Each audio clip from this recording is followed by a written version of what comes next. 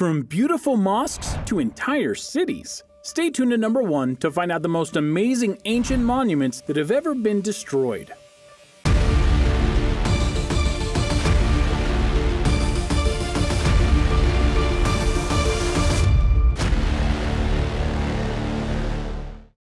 Number 10. The Monuments Men.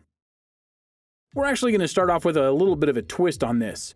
World War II was, without a doubt, one of the most devastating wars in human history. It spanned many countries and engulfed nearly all of Europe in its struggle. But an unforeseen casualty was that of the monuments and works of art that were being destroyed by all sides, or worse, being hoarded by members of the Axis powers. While it's true that the lives of the people were vastly more important, a group of men knew that if those precious works of art and the monuments that they worshipped weren't saved, it wouldn't matter if the war would have been won, the culture that they fought to save would have been lost. This is the true story of the Monuments Men, a group of artists, restorers, and more who went into war with only minimal fighting experience and fought to find, collect, and preserve all the artwork and monuments that they could find. It was only a dozen men, but they went and did exactly what they set out to do. They found numerous treasure troves that the Axis powers had hidden, and even kept them safe from the Russians when they were gathering the artifacts for their own games. After the war, a new Monuments Men group was founded to further search for the lost pieces of art taken by the Axis powers, and they grew from 12 to 345 people, proving that the preservation of culture is just as important to people as the lives of the people in the countries you're fighting for. A movie was eventually made to honor the Monuments Men, and as one of the men said at the end when he was asked if it was all worth it, he replied, "Yeah, it was worth it." Number 9. The ancient city of Basra. You're going to see a lot of places in Syria on this list, and that's because of the ongoing Syrian conflict, which has lasted for years, and has taken its toll on the landscape both in terms of towns and monuments. At one time, the ancient city of Basra was one of the most looked-upon tourist attractions in the nation. This was because at one time it was a high point of the Roman Empire, and some of its architecture still remained in the city, highlighted by a beautiful Roman theater. The theater itself was built around the 2nd century AD. At the time, it was one of the biggest theaters ever made, which just goes to show you why many people appreciated it, because it was a tribute to architecture of a bygone era. At its prime, it could hold 15,000 people, which was something Romans were known for as they wanted to have grand spectacles and entertainment for as many citizens to see as possible.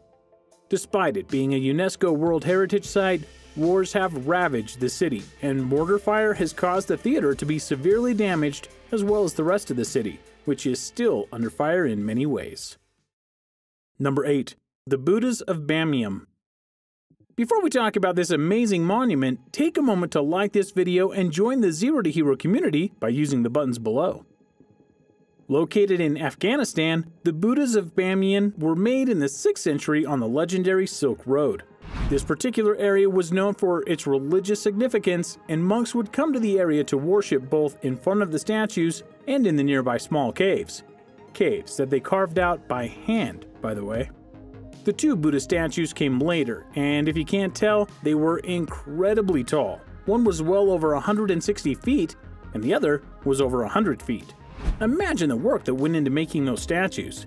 There was even a legend of a 3rd statue, but whether it really ever existed or not is up for debate. Regardless, the statues came under attack multiple times over the years, but at best, they were just scarred, not destroyed.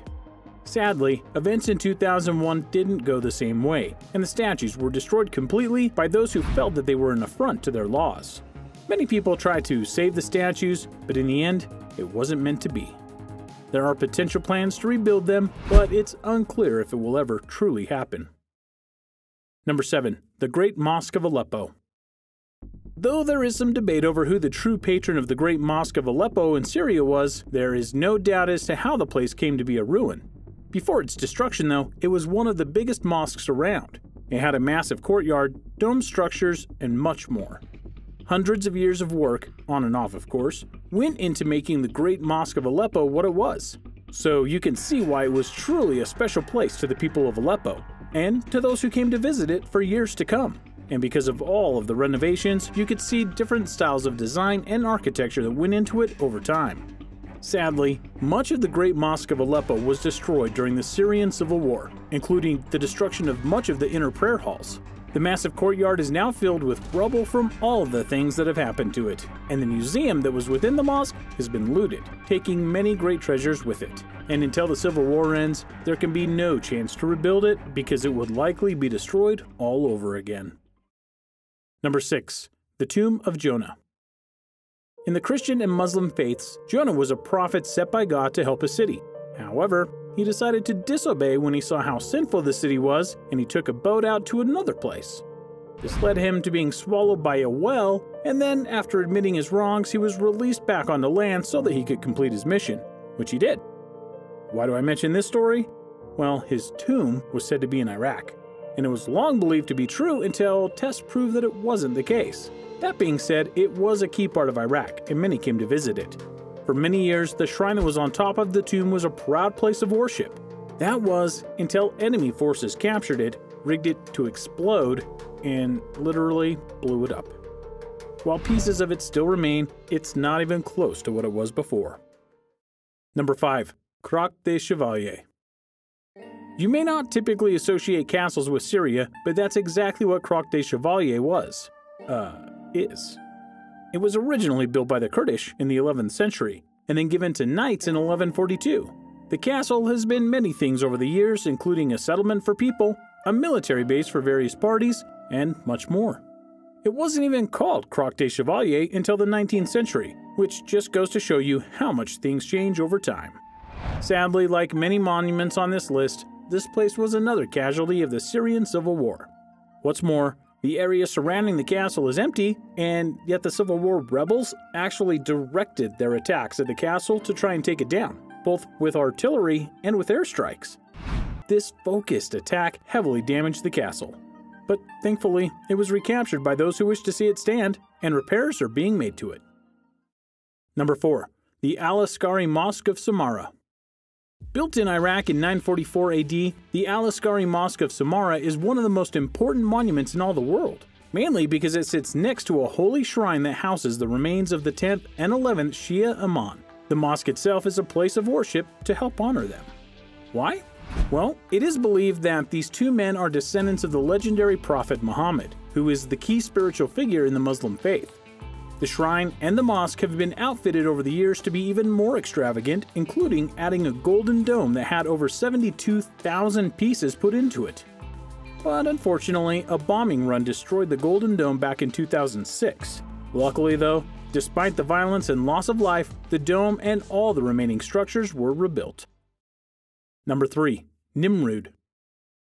Also found in Iraq, Nimrud was a place founded in the 13th century BC and was home to the Assyrian king Ashurnasir Paul II.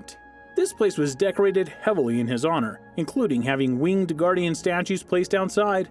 Additional temples were later built to some of the Assyrian gods.